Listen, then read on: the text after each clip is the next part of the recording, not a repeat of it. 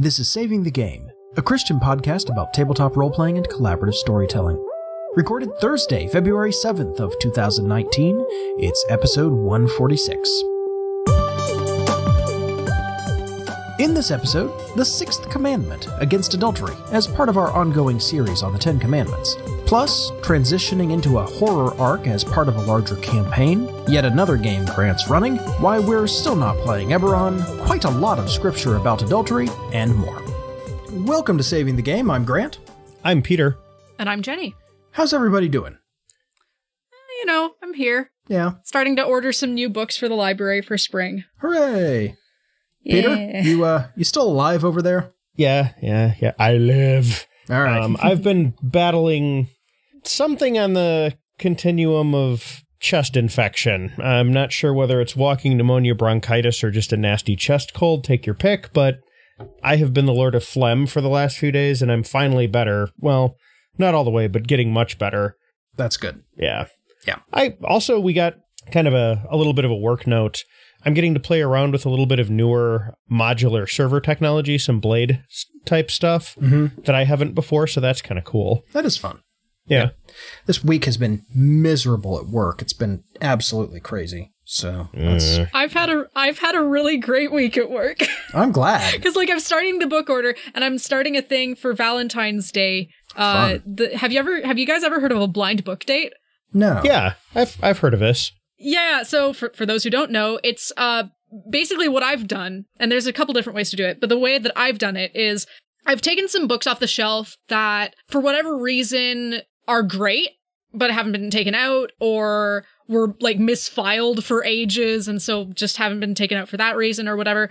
And I've wrapped them up in wrapping paper or construction paper or whatever, printed off new barcodes for them, and slapped those on the front, and then whited out the metadata for that. And then I've put on 4 or 5 labels a very basic description of what the book is about. So the first label is what section of the library it's from, and then very vague genre, and then subcategories within that. Cool. I went a little more detailed than some people do. Some people literally just go it's a mystery book, and that's it. Right. And the librarian previous to me printed off the first line of every book that she put out on display, cool. Which, it was cool. It didn't really work, though, because it was really spoilery for a lot of kids' books. Sure, I can see that. Because Winnie the Pooh went through the forest. You know it's a Winnie the Pooh book, right? Right. My way is a lot simpler and less fancy. But yeah, the kids have been loving it. The adults have been about it. Anyway, that's been really fun. I've been having a lot of fun with that at work. That is really cool. I like that. Yeah. Nice. All right. Yeah. Let's talk a little bit about gaming here. I was super excited about our Eberron game, and I'm still super excited about the next session of our Eberron game, which hopefully will happen this time. Yeah, yep. Me too.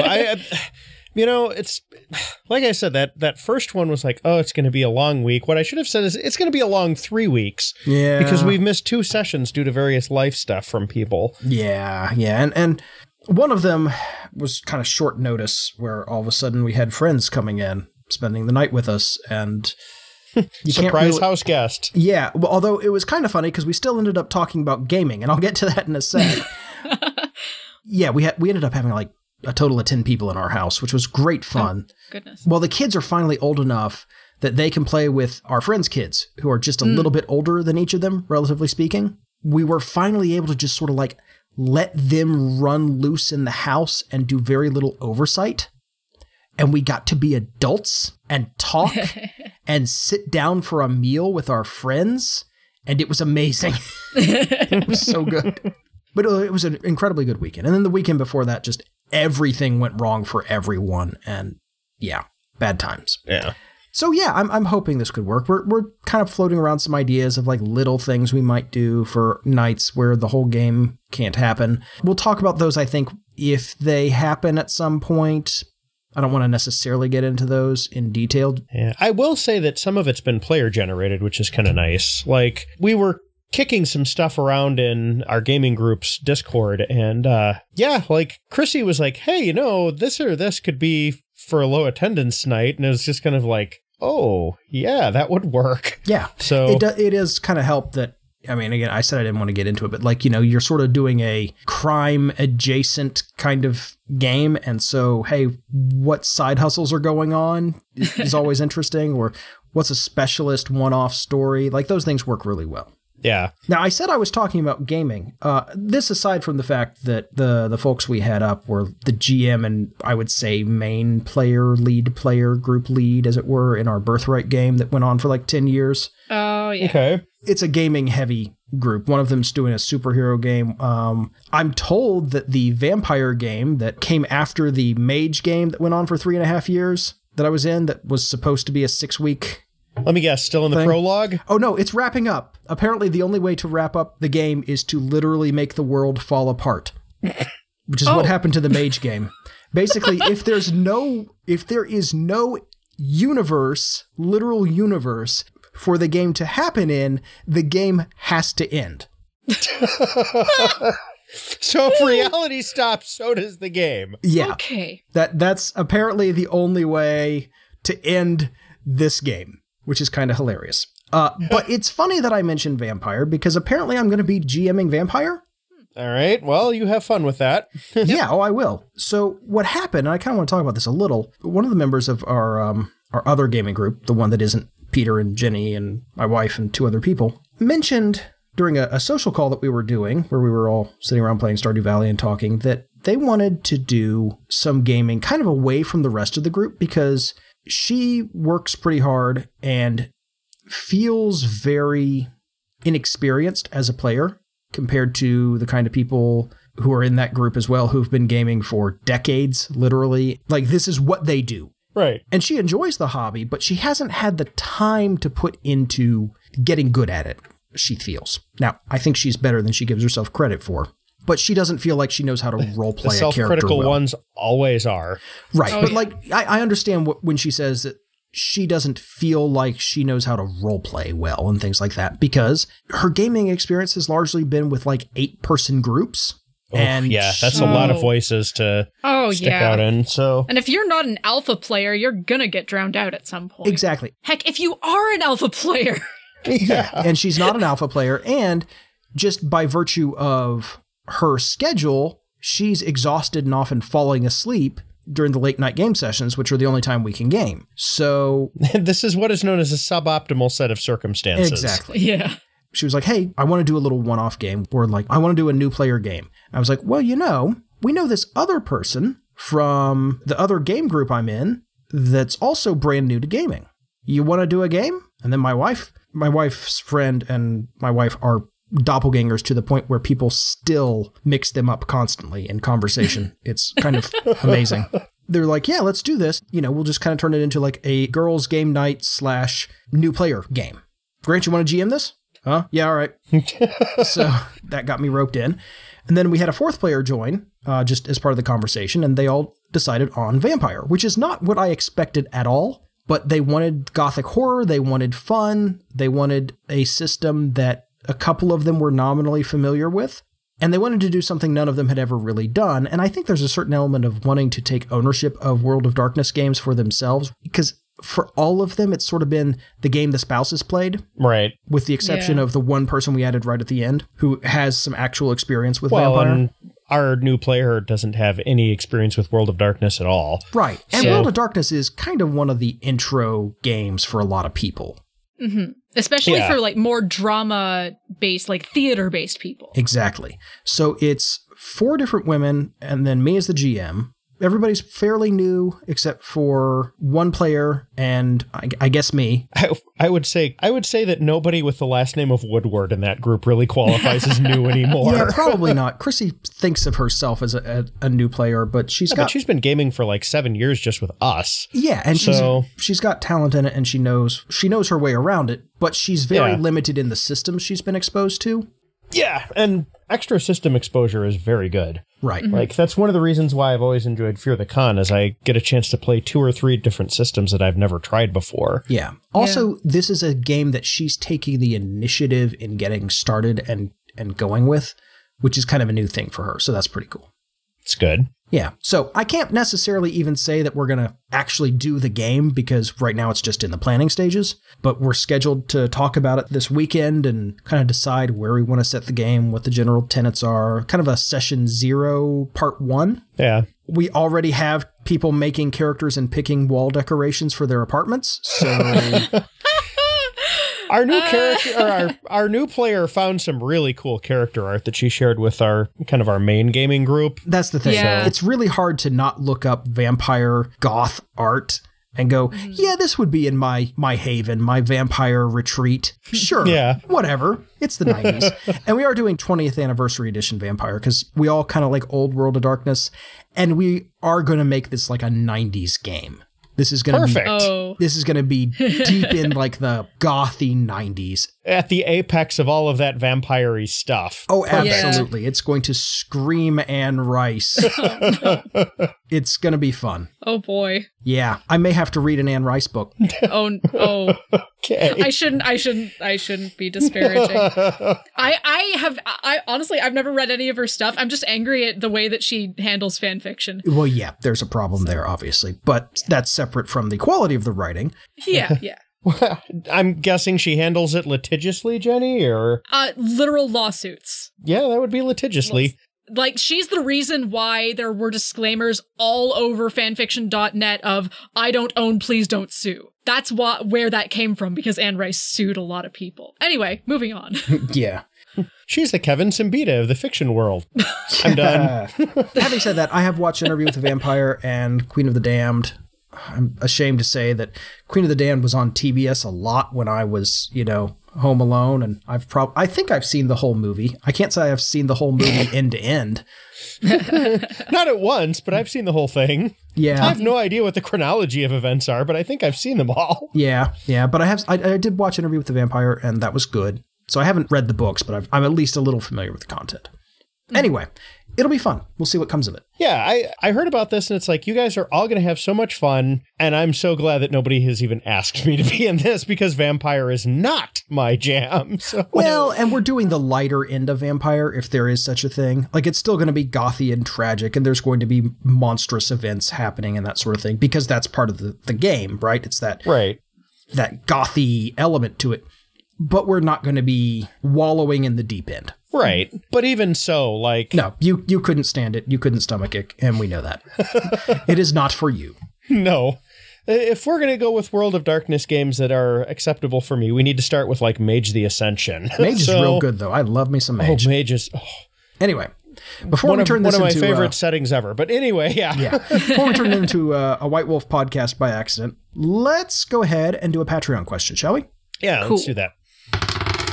I found my die this time. Yeah. This is from John and Jenny Swan. Oh, some of our newer Patreon subscribers, so. And this is a long question. I am running a Torg game. For those that don't know, Torg is a game where multiple different realities have invaded different areas of Earth, forcing their reality onto those regions. Each realm has its own feel and way of achieving that. I plan to run an adventure in the horror realm, Rorsch. How would you advise running a horror adventure in a campaign where it is not the every game thing? How do I get my players to shift from more lighthearted play with table talk to being more serious? Ironically, a somewhat relevant question, given that we were just talking about this with Vampire, sort of, the opposite. So I think one of the things is maybe don't be too harsh about the table talk. First of all, ask them. Just be like, hey, we're going into a horror thing.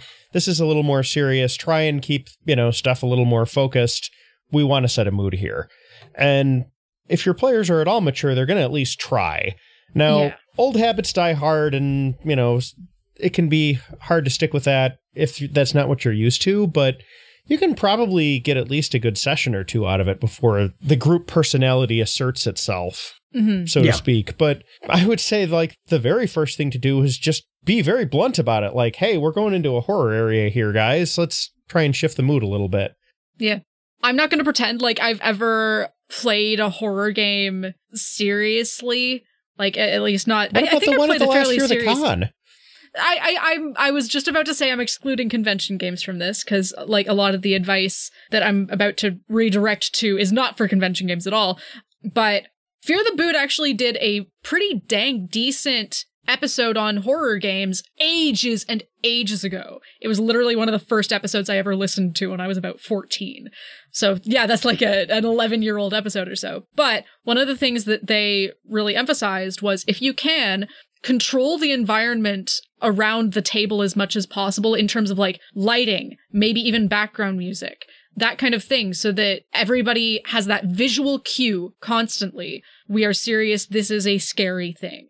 The other thing I might recommend, and I think this works well given the nature of the game that you're playing and running, where there's a horror area that you have to physically go to, build up to it. You're not going to start with the worst sort of horror. If you try and throw them into the deep end of shock, you're just going to get people either to check out or to laugh it off. Start getting more and more serious as you go. Raise the stakes a little, and don't have NPCs there to lighten the mood or, joke events happening. You yourself need to get a little more serious, and then a little more serious, and then a little more serious, and build up into that. And that, first off, it plays well into the traditional trope of rising horror, but also your players won't really notice. I've seen this happen a lot where, as things get more and more serious, the table talk dies down because we're all having to focus and we're all having to pay attention. Exactly how to do it, I don't know the game that you're playing well. Like, I don't know Torg at all, so I don't know if there's anything you can do to mechanically reinforce it, but if you can, great. I think that's probably the way to approach it. Now, I do agree that you're going to always have table talk, and table talk's important in a horror game because it's how people deal with the tension. You're going to get table talk, you're going to get jokes, but that doesn't mean people aren't taking it seriously. It's how they're blowing off steam. Yeah, and there needs to be some of that release. If you just build pressure endlessly, people are going to either check out entirely, or you run the risk of actually traumatizing people, and that is not what you want to do at the table. You're probably not going to actually traumatize anyone unless you're really hitting some really nasty lines and veils. But that can happen. It can. But my point is less about the lines and veils things and more just, you're naturally creating tension. That's what horror is, right? It's tension, it's suspense, and you need an outlet for that. That's why horror movies have ups and downs, right? You rise, go to a climax, and then it relaxes. I guess the other thing that I would say is if you've got somebody who's like, man, that's going to be really hard for me to get into that kind of a mood or something, I'm a little hesitant to recommend this in this context, but consume something really just kind of grim on your way to the session. Like, fire up one of the episodes of Hardcore History about the First World War or something. And not one of the ones at the beginning where it's talking about the causes of it. One of the ones in the middle where it's talking about just how awful some of the battles were and stuff. That'll snap the humor right out of you. Yeah. Or a Call of Cthulhu actual play or something like that. Something to get you in the headspace. Yeah. Really terrible metal. There's good metal, but pick something terrible that makes everything awful. There's your solution. All right. John, Jenny, thank you very much. Appreciate it. It's a good question. And if anyone else wants to get their questions in, including existing Patreon backers, reach out to us through our Patreon. And if you aren't a supporter on Patreon, just go to patreon.com/savingthegame. For as little as $1 a month, you get to ask however many questions you want. And as a reminder to our existing Patreon supporters, if you have submitted questions in the past, that doesn't mean you need to wait until we read yours to submit future questions. Go ahead and get them in. Anything you want. Doesn't have to be gaming related. I mean, we appreciate gaming ones. They're fun, but it can also be like, how was lunch? Any questions, fine. Okay, let's get our scripture done, shall we? Sure. Yeah, there's a bunch of it. We have a lot, but the first one's real easy. Who wants to take it? I'll take the first two, if you guys don't mind. Sure, go for it. Exodus chapter 20, verse 14. You shall not commit adultery. Leviticus chapter 20, verse 10. If a man commits adultery with another man's wife, with the wife of his neighbor, both the adulterer and the adulteress are to be put to death. All right, and I'll take 2 Samuel, chapter 12, verses 1 to 10. The Lord sent Nathan to David. When he came to him, he said, There were 2 men in a certain town, one rich and the other poor. The rich man had a very large number of sheep and cattle, but the poor man had nothing except one little ewe lamb he had bought. He raised it, and it grew up with him and his children. It shared his food, drank from his cup, and even slept in his arms. It was like a daughter to him. Now a traveler came to the rich man, but the rich man refrained from taking one of his own sheep or cattle to prepare a meal for the traveler who had come to him. Instead, he took the ewe lamb that belonged to the poor man and prepared it for the one who had come to him. David burned with anger against the man and said to Nathan, "As surely as the Lord lives, the man who did this must die. He must pay for that lamb 4 times over because he did such a thing and had no pity." Then Nathan said to David, "You are the man. This is what the Lord, the God of Israel, says. I anointed you king over Israel, and I delivered you from the hand of Saul. I gave your master's house to you and your master's wives into your arms. I gave you all Israel and Judah. And if this had been too little, I would have given you even more. Why did you despise the word of the Lord by doing what is evil in his eyes? You struck down Uriah the Hittite with the sword and took his wife to be your own. You killed him with the sword of the Ammonites. Now therefore the sword will never depart from your house, because you despised me and took the wife of Uriah the Hittite to be your own." And the next one we have is Matthew 5:27-30. "You have heard that it was said, 'You shall not commit adultery,' but I tell you that anyone who looks at a woman lustfully has already committed adultery with her in his heart. If your right eye causes you to stumble, gouge it out and throw it away. It is better for you to lose one part of your body than for your whole body to be thrown into hell. And if your right hand causes you to stumble, cut it off and throw it away. It is better for you to lose one part of your body than for your whole body to go into hell." And we have Mark chapter 2, verses 23 to 27. One Sabbath, Jesus was going through the grain fields, and as his disciples walked along, they began to pick some heads of grain. The Pharisees said to him, "Look, why are they doing what is unlawful on the Sabbath?" He answered, "Have you never read what David did when he and his companions were hungry and in need? In the days of Abiathar the high priest, he entered the house of God and ate the consecrated bread, which is lawful only for priests to eat, and he also gave some to his companions. Then he said to them, 'The Sabbath was made for man, not man for the Sabbath.'" John chapter 8, verses 3 through 11. The teachers of the law and the Pharisees brought in a woman caught in adultery. They made her stand before the group and said to Jesus, "Teacher, this woman was caught in the act of adultery. In the law, Moses commanded us to stone such women. Now what do you say?" They were using this question as a trap in order to have a basis for accusing him. But Jesus bent down and started to write on the ground with his finger. When they kept on questioning him, he straightened up and said to them, "Let any one of you who is without sin be the first to throw a stone at her." Again, he stooped down and wrote on the ground. At this, those who heard began to go away one at a time, the older ones first, until only Jesus was left, with the woman still standing there. Jesus straightened up and asked her, "Woman, where are they? Has no one condemned you?" "No one, sir," she said. "Then neither do I condemn you," Jesus declared.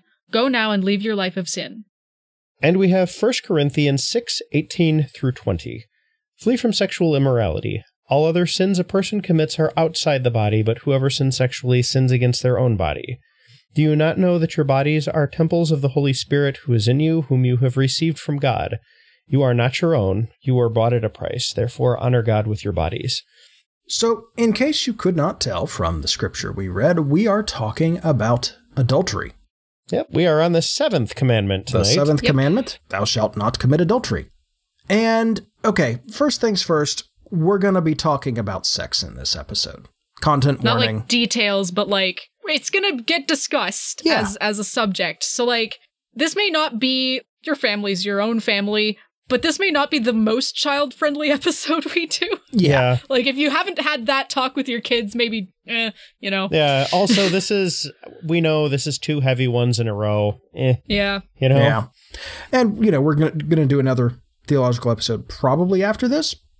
Probably not as heavy, though. Probably not as heavy. But that's all right.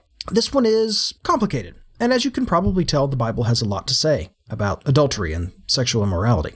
But I want to start off with a question. Why is "you shall not commit adultery" a commandment at all? I mean, it seems like just a private thing, a problem in a marriage, and presumably a adulterer or adulteress as well, you know, 3 people. Why is that in there? Right there between "thou shalt not murder" and "thou shalt not steal." So here's an interesting fact. Geoffrey Chaucer, of all people, wrote an interesting answer to this. This is from the Parsons Tale in the Canterbury Tales. And I'm going to read, from what I believe is the Riverside Chaucer translation. "Understand also that adultery is set commonly in the 10 Commandments betwixt theft and manslaughter. For it is the greatest theft that may be, for it is theft of body and of soul. And it is similar to homicide, for it carves in two and breaks in two them that first were made one flesh." We can't really talk about adultery without talking about marriage. Adultery is a sin against marriage because it breaks what is intended to be, and when it's functioning well, is a union of flesh and soul and God. that's what a marriage is. And that union of flesh is important. I warned you we're going to be talking about sex in this episode. That part matters too. Now, not every marriage is going to have sexual activity in it. There are marriages that are perfectly great and very holy that have very little, if any. There are some that are probably very sexually active. Most are somewhere in between those two extremes. Probably, yeah. But the point is, that's the details of an individual marriage, but that is not something that is left out of a marriage. This commandment, don't commit adultery, is made for us, not us for it, because it's a rule for people, like all of these 10 commandments, because we are flawed people and we're made in the image of God, and God knows what rules we need. That's why they're there. Just as the Sabbath is made for us, not people to serve the Sabbath, so too with this commandment and all the rest of the law. There's a bit I want to read from J. Ellsworth Collis's The 10 Commandments from the Backside.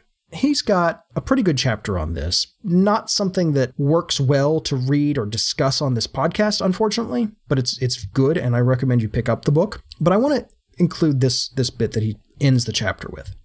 How good of God to equip us with bodies which are wonderfully spiritual, possessed of longings which are driven by both glands and soul, fearfully and wonderfully made, indeed. So having entrusted us with such powerful, indeed combustible, equipment, God also left instructions for its use. You shall not commit adultery. Or to put it another way, you shall cherish the sacredness which is inherent in you and in your mate, because this is the only way it will work. That's the way you and I are made.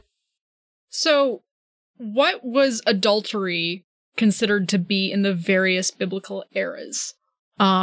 I think we all would probably guess, don't have sex with someone else's spouse. But as Deuteronomy and Leviticus are so keen to do all the time, there are rules about what is and is not considered adultery and what is a punishable offense. Right. Specifically, Deuteronomy 22 and Leviticus 20, those contain a lot of the big details for the sinful acts and the punishments to go with them related to adultery and fornication and that kind of thing.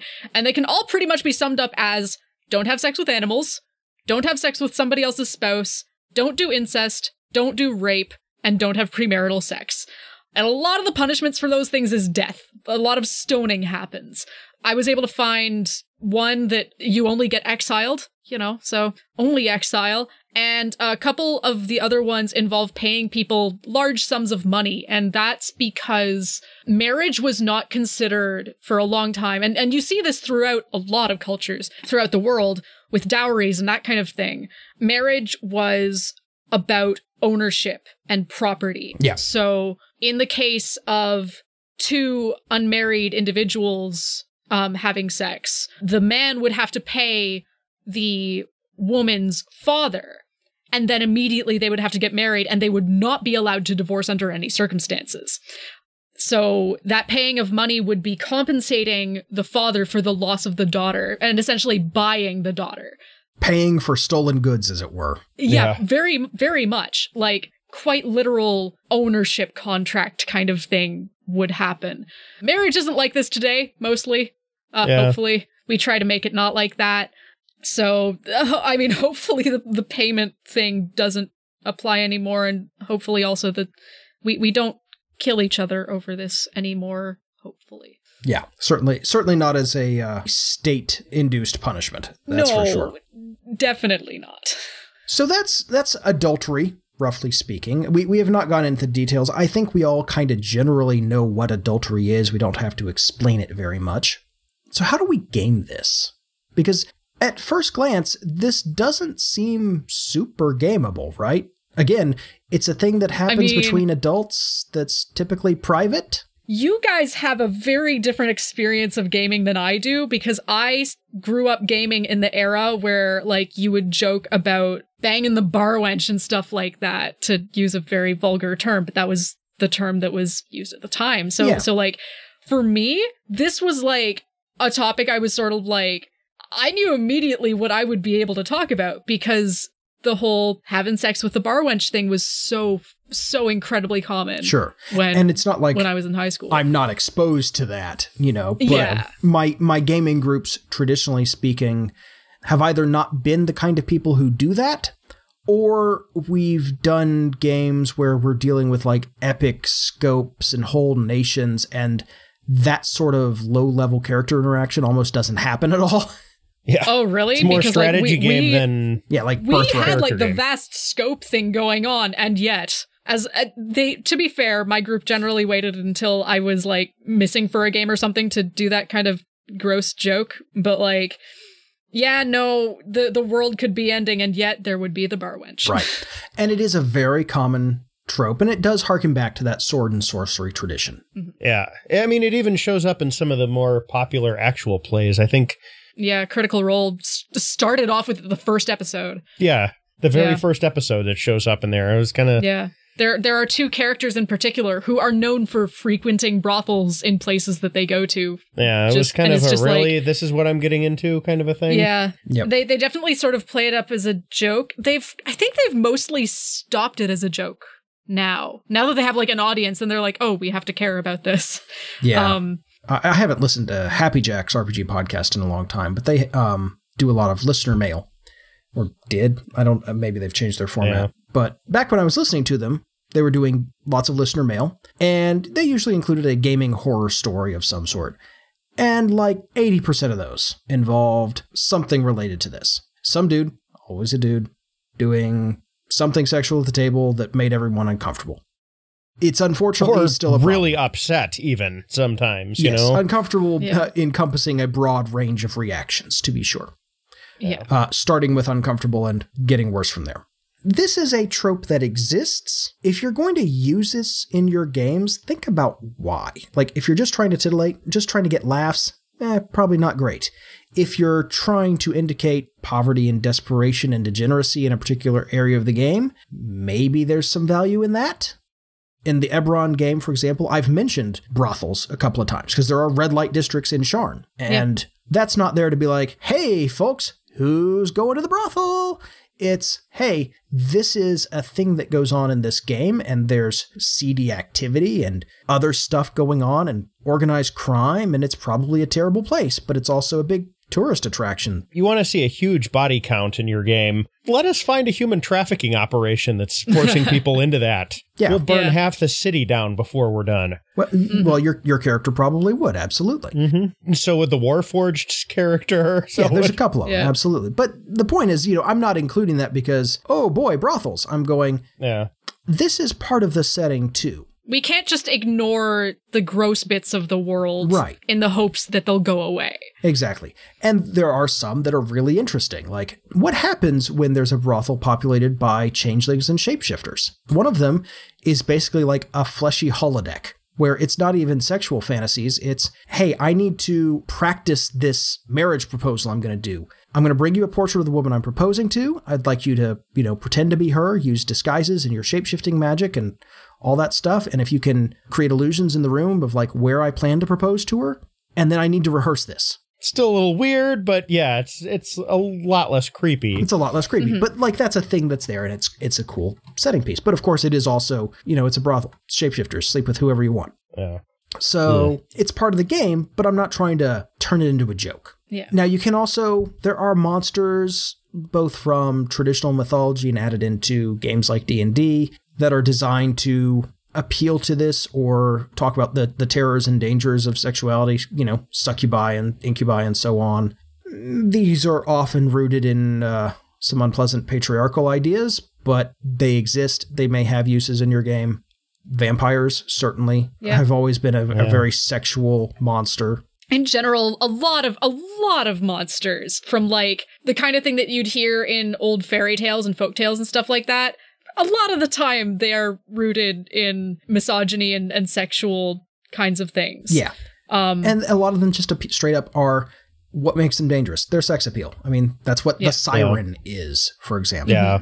I'm not going to say avoid them. I'm going to say think about why you're using them. Is there an alternative? I think the analogy that we should use for this sort of thing is this is a really strong spice. This isn't like black pepper or something. This is ghost pepper. So apply very small amounts. Yeah, and make sure your party and players can handle it if it shows up. Yeah.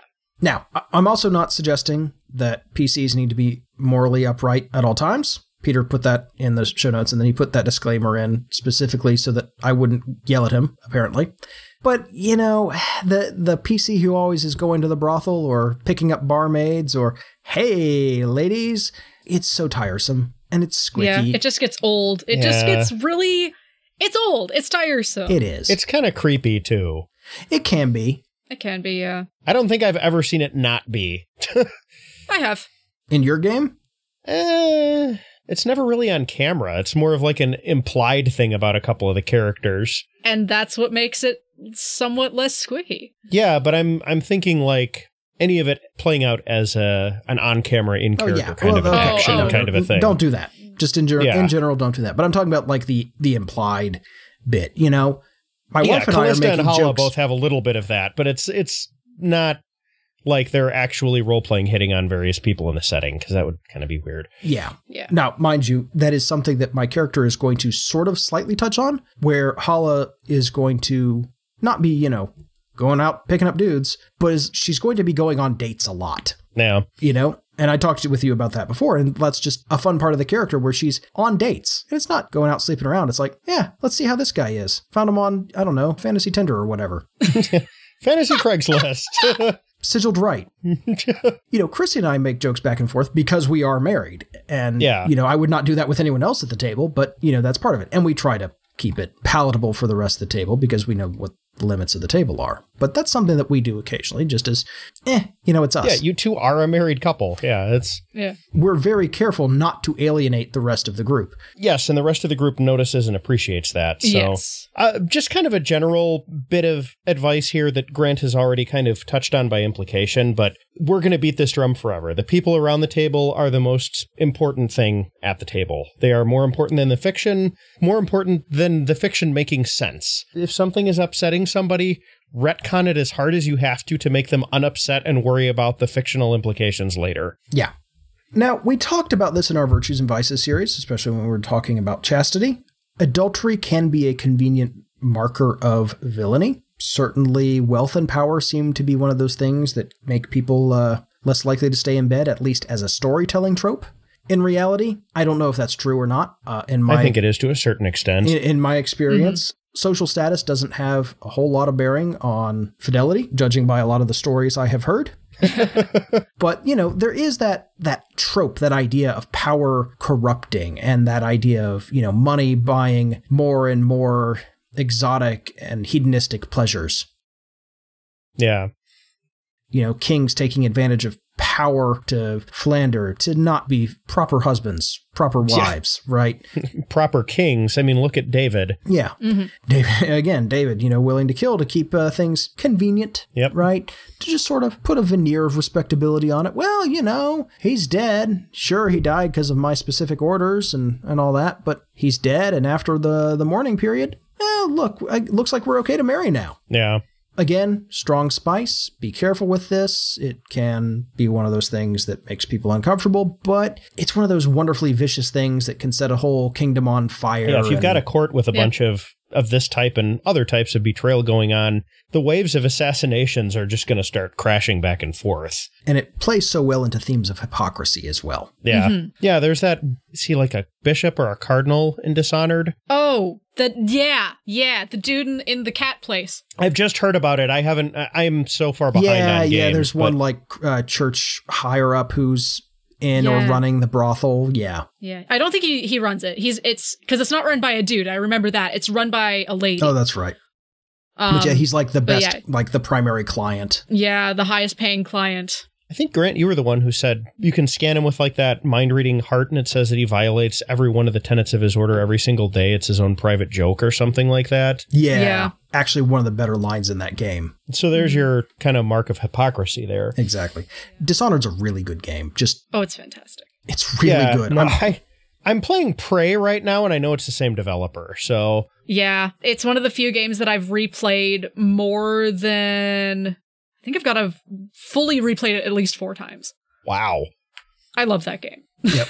I really need to try and get past the first little piece of it. Oh, it's really good. It's really fun looking. And it has that thing where you have a specific goal, but the means by which you do it are completely up to you. And there's all sorts of very functional options. Oh, yeah. It's really cool. Prey's very much the same way. It's just, space station instead of like diesel punk fantasy. But yeah. Anyway, we're getting off on a tangent here. A little bit, yeah. But yeah, again, it's not always the case that the rich and powerful are the ones to whom infidelity is restricted, but as a storytelling trope, it resonates very strongly.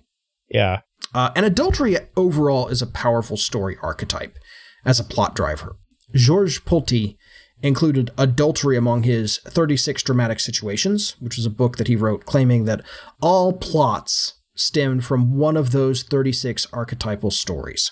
And if you think about it, there's a lot of room for story in adultery. Yeah. I mean, Downton Abbey. There's a whole bunch Literally of them in the whole show. Eureka, that book of plots for RPGs. It's a whole like subcategory. Yeah, for exactly this reason. Just to name a bare few. What are the effects, like in terms of the mental and emotional and internal state, the dramatic effects on the deceived spouse, on the adulterers? What are the procedural effects of discovery and a nasty divorce? What happens when there's a dramatic reconciliation? There's all sorts of stories, and this is just basic action. In games where even if there's no PC involved in the adultery or the marriage, you can still get a lot of action out of this. I'm certainly planning to in the Eberron game, the Sharn game. I mean, like private investigators, their most common jobs is investigating possibly cheating spouses. Exactly. Even if it's not, is my spouse cheating on me? Please find out. It's, what are the results of that? An infuriated spouse desires some sort of humiliating or murderous vengeance. Are you delivering that? Are you being paid to do it? Are you being paid to stop it? What's going on? A murder's been committed to cover up an affair. Go investigate. Find out that it was to cover up an affair and who and why, etc., etc. Get me proof. Invent something that proves an alibi. There's all sorts of stories you can create around it. Or even, I think this is going on, and it's like, well, this isn't going on, but this other thing is going on. And yeah, a good the red person's herring. like, I don't know whether to be more angry or less. And it's like, well, that's not a service we provide. Yeah. Oh, my husband is not sneaking off to cheat on me. He's sneaking off to go worship at the cult of the mad god or whatever. Okay, that's a thing. Yep. Still going to be angry at him. Still going to have to break him of that habit. But all right, now I know. What happens to children conceived out of wedlock? There's a whole subcategory of stories we can tell about that. Oh, yeah. Like the lost heir, the long lost heir who's only valuable once everybody else has been ruled out. Mm-hmm. Yeah, or the secret one. I mean, and this dates well past this, but of course the classic example is Arthur. Yeah. Yep. Not only his conception, but then the whole affair between, Lancelot and Guinevere. Exactly. Yep. There's a whole strain of it that runs throughout the entire Arthurian legend. Yep. Not just Arthur and his direct lineage, but all of his knights get involved with that sort of thing as well. Yeah, there's a couple of things that I want to touch on here. First of all, you have to remember, in game ideally, but especially in real life, that the kids are blameless in this, right? They had no control over the circumstances of their conception. So holding that against somebody in any way is about the most un-Christian thing you can do. Don't do it, ever. And then there's also, if you take the tack of, how can this be redeemed? How can these consequences be made into something redemptive? We've talked about, like, your stereotypical Batman origin story orphaned player character, right? It's, I'm all alone in the world. Well, what if you're not? Maybe you have family out there that you didn't know about, especially if the PC was orphaned at such an early age that they never knew their parents, and then they find a family later. Mm-hmm. That could be like a really poignant, heartwarming thing, especially if the family is welcoming. Or it could be very dramatic if they're not. Sure. You can go a number of ways with it, but... Yeah, it can be tragedy, it can be heartwarming, it can be comedy. Dramatic. Yeah. You can turn it into comedy in ways. I mean, it'd be a sort of black comedy, but you could do it. Yeah. Or it could just be very complicating. It's like, yeah, they're nice enough. they're all mobbed up, but they're nice enough to you anyways. Yeah. You're the chief of police now. What are you going to do with this? You know? Mm-hmm. Sort of related to that, let's please let go of the tired cliche of half-orcs that are all product of rape and pillage. Yeah. It's gross and nobody likes it. Yeah. And besides, tusks are incredibly attractive. So True fact. Yeah. True fact. Racial alignments are kind of problematic and lazy in their own right anyways. Oh, yeah. You don't necessarily assume that the orcs are out pillaging. Yeah. It's kind of a good thing. Again, one of the things I like about Eberron is that it very specifically got away from that. Yeah. Like there's a whole section of the continent of Corvair where orcs tend to live, and you just have humans and orcs living together, and often they have babies, and there's half-orcs, and the half-orcs have babies, and guess what? Those are half-orcs too, and it's just, yeah, we're all out here. It's fine. Yeah. This is where we live. What are you? Like, I'm like 3/4 orc, 7/16 orc, whatever. Yeah, 7/16. And then the person pulls out an abacus and starts trying to figure out how that would work. I've known that person though. Oh yeah. Well, I'll tell you this. I actually got my genealogy merit badge in Boy Scouts, which is a real thing and says a lot about the Boy Scouts, but it was actually a lot of fun. It was something Dad wanted to do as well. And so I was like, well, there's a merit badge for this. And so my dad and I sat down and we traced out the whole family tree. I had something like, I want to say like a 30-odd page family tree that I printed out to show as part of the thing. I was able to trace the Woodward line back to a John Woodward born in 1585 in London. Came to the United States in 1620. Wow. Cool. It was 1620 or 1624. I can't remember. I don't remember the name of the ship he came on. But that's where the Woodward line came. It wasn't Mayflower, but it was like one of the ships that was, in that decade. So you've got a long history of family on this continent too. Yeah, but then also it's like on the other side of the family, and various other parts of the family, it's like, what is this? We don't know. Okay. Oh, yeah. The Greek side of the family, we don't know much about. The Russian side of the family, we don't know much about. This side of the family, it says it's part Cherokee. Well, in the South, Cherokee was often a euphemism for black, but we, down here, we can't say if we've got any black people in the family. So yeah, it's Native American. Yeah, that's a thing. So for me, my genealogy stops on one side of the family quite promptly, like only a couple generations back, because my great-great-grandfather was found on the doorstep of a church. Oh, well, there you go. Yeah. And to get back to the topic, may well have been a product of, adultery. Sex out of wedlock. So, yeah. Yeah. So, and you know what? Because that was a fairly common thing. Yeah, it is very common, and it's a good background for a character. Oh, yeah. Because it is one of those neat things where you can say, I was raised by something that isn't a normal family situation. I was raised in the church. I was raised in the stables. Whatever. Have fun with it. Kitchen. Yeah. We've talked a lot about this in terms of gaming. Let's talk about outside of game. First bit of advice, don't cheat on your spouse, kids. Yeah. Don't do it. Yeah. Don't cheat. Not a thing to do. Yeah. No cheating. It's rude. It's very rude, yes. And that's definitely the reason why we don't suggest it. No. Marriage, I'll say this. Marriage does take work, okay? Yeah. Not all the time. There are times when it's the easiest thing in the world, but, amidst hectic schedules and frustrated arguments and kids and bills and all the distractions of life, it's easy to stop thinking about us and start thinking about me. And once you're thinking about me and what I want, it kind of opens that door up, especially when you've managed to forget under stress and all that, in the sense that maybe something isn't working right, everything that brought you two together in the first place. And this is not to suggest that, marriages never fail. Obviously they do, but they do take work. And if you don't put the work in, you're not going to get much out of it. Yeah, like many other things in life, you get out what you put in. Yeah. Extend mercy and grace to people with pasts. And once again, I'm going to hit the old drum again. Something that a person had no agency in doesn't count as a past for them in terms of their worth or character. It might shape them in other ways. There's no way around that. But to argue that somebody is somehow less valid as a person because of the circumstances of their conception or birth is pretty awful. Yeah. Yeah. Or any other situation beyond their control. Yeah, I mean, well, let's be a little more specific about this. If somebody is sexually assaulted or something like that, that doesn't count against their character. Yeah, that's not cheating. Yeah. Yeah. Someone assaulting you is not you cheating. And I have seen people make that argument, and no, don't. your children, if they are conceived in, duress like that or something, also doesn't count against them. Exactly. If you don't have agency, you don't take any of the blame.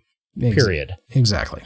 And likewise, even if somebody did have agency in it, we're all sinners. Yes, we are. There's nothing, all these sins weigh equally against us, Show grace there too.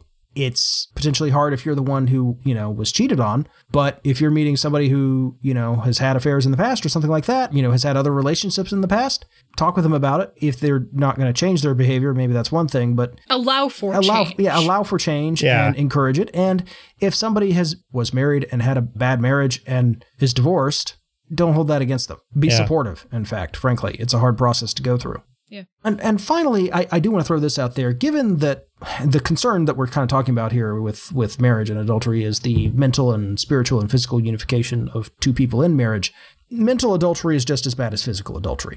Christ calls that out specifically in the Sermon on the Mount. And I do want to specifically mention pornography because it is a fairly significant problem in this moment in history. It's easily accessed, it's addictive, it's often exploitative, and aside from pulling emotional attention away from one's spouse and mental attention away from them, it also doesn't have a lot of bearing on actual marital relations. It's stunt sex. It's made to look good on a camera. It's not actually how things go. I really recommend avoiding it if you can. And even if you're not in a marriage, it's a distraction and a drain. Yeah. I don't know that we have a whole lot else to talk about. It's kind of an awkward thing to talk about because we don't tend to think of sex and marriage as part of gaming. One thing we didn't really talk about is marriage in game. And one of my characters got pretty dang close to it. Unfortunately, the game collapsed before it could happen, but it is entirely possible to have a healthy romantic relationship between two characters. Sure. I managed to do it successfully in a Monster Hearts game for multiple years. I did talk with Tyler about it. Sort of. I was like, spur of the moment, my character and another player's character kissed, and it was sort of spur of the moment. And I immediately messaged Tyler on Facebook like, hey, my character just kissed another character. Is that okay? He's like, awesome, I'm rooting for you. Yeah. Well, and Chrissy and I talk about it too. Like, when we were playing in this game, we were both kind of playing characters with a sexually active past for various different reasons. We both spent a little time talking about it and made sure we were both okay with that. Yeah. But to get back to the in-game marriage thing, I think it's underutilized, and I understand it kind of comes from the same reason that people are reticent to have living family members in general, because it's a cudgel the GM can wield against you. Yeah. But I think I played a widower once, but that was about the extent of it. Right. But, in a game where the GM isn't going to go, a family member, convenient weakness, mwahaha, go ahead and have characters who are married. They're fun. Yeah. Start your character off married and happily so. See what happens. It's fun to do, and you get an NPC for free. Great. Mm-hmm. Yeah, if you're looking for some inspiration for what a married adventuring character looks like, Sam Vimes and Discworld and Lady Ramkin, his wife, are a pretty good couple to use for an example of that. They're both pretty competent people. They get along pretty well. They kind of push each other to be better. It's a cool thing. It's a very healthy marriage, if a little bit of a weird one sometimes. Yep. It is weird, but it's Discworld. Yeah, everything in Discworld is weird. And David Eddings' main characters are married, and David Eddings is very archetypal fantasy. I can't say it has aged perfectly, but it handles it pretty well, I would say, given the era that it's from, and is worth a good read because these are characters who don't start off married, get married, and then continue having adventures together. Yeah, I will say at least with Eddings, he's mostly pretty wholesome too. So he is. I'm just thinking more of certain gender stereotypes, let's say. Oh yeah, definitely. It is a product of its time. It is. It's a good product of its time. It holds up reasonably well. Just go into it knowing that is the case. Yeah. Explore that. Throw good marriages into your game as a GM. If you're ever looking for a reason for your character to not be there in a game you have to skip, say they got to go to a wedding. Yeah. When was the last time anybody did that? Come back with crazy stories and half a bottle of champagne. I'm totally using that the next time I have to bail on a session. There we go. I mean, we could easily do it in the Sharn game. It's a massive city. One of my buddies is getting married. All right, well, are you in the wedding? Heck, that could even be one of our jobs. These people are getting married. There's some dangerous family members that might try and stop it. Please keep us safe. Wedding security. There's a jealous harpy. Literally. Yeah. Literally a jealous harpy. An actual mythological harpy. This isn't a euphemism. This is as literal as can be. Yeah. Yep.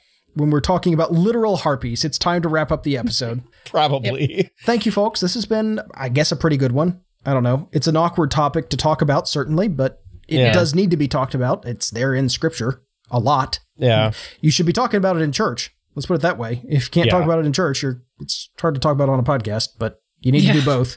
If you've got your own thoughts on this, again, we want to hear about those. Our Discord channel is a place for that, but of course you can tweet at us as well. If you don't know where to find our Discord channel, it's stgcast.org. There's a big link right up there in the menu and on the sidebar. And of course, if you follow us on Twitter at Saving the Game or on Facebook, you can find us there and make your way to it from there. Well, folks, have a good one. Take it easy. We'll catch you next time. See you later, folks. This has been a production of Saving the Game. All episodes are produced and published under a Creative Commons 4.0 Attribution Share-alike license. Our logo is by Ruben Smith Zempel of 3d6design.com. Our music is The Promised Place Beyond the Clouds by James Opie. You can find more of his music at nihilore.com. To hear our past episodes, to find syndication and license details, to connect with our fantastic listener community, or to contact us or support our show through Patreon, visit our website at stgcast.org or savingthegamepodcast.org. God bless, do good, and happy gaming.